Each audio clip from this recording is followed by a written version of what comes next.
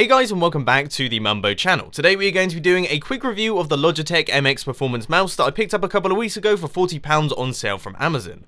This is going to take a pretty simple format. I will go through the good points, then the slightly less good points, and then do a little conclusion at the end. So of course, one of the main positives of the Performance MX mouse is how comfortable it is in the hand. I can happily use this for hours on end without having any issues. It just seems to mold to my hand perfectly, as if it's bespoke, or a tailored mouse as it were.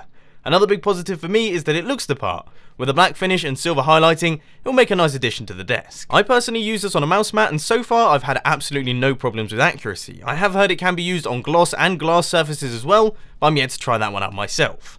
The scroll wheel can be used in two different ways. I have it set up in the click-to-click mode, which I found works really well. Alternatively, you can use the ultra-fast smooth scrolling mode, but I have found that far too fast for everyday use, flying to the bottom of web pages without even realizing that I've done it, which is just a little bit problematic for me. This mouse comes with its own Logitech unifying receiver, which allows you to connect up to 6 Logitech devices to your PC without needing any extra receivers. It also means that the hardware requirement for your PC is just a USB port, which I'm sure has pretty much everyone covered.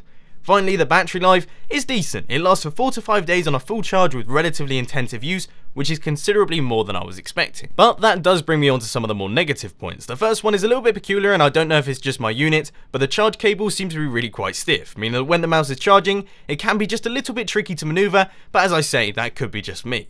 The scroll wheel is good, but as I say, hyperfast mode is arguably too hyperfast, and middle clicking with the scroll wheel can be just a little bit tough, which is frustrating for someone like me who plays quite a lot of Minecraft and quite likes the pick block function.